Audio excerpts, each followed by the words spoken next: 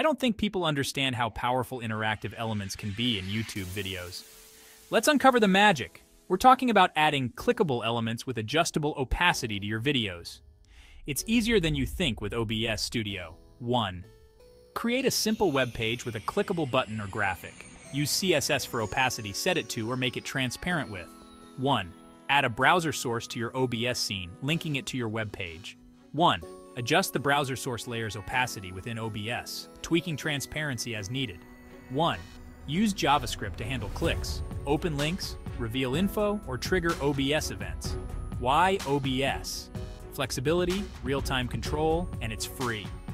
But it's not the only tool out there. Check out platforms like Wirewax or H5P for user-friendly drag-and-drop interfaces. Or combine video editing software with third-party services for ultimate customization. Ready to get interactive? Choose your tool, get creative, and test across devices for seamless interactivity. Unlock the potential of your YouTube videos today.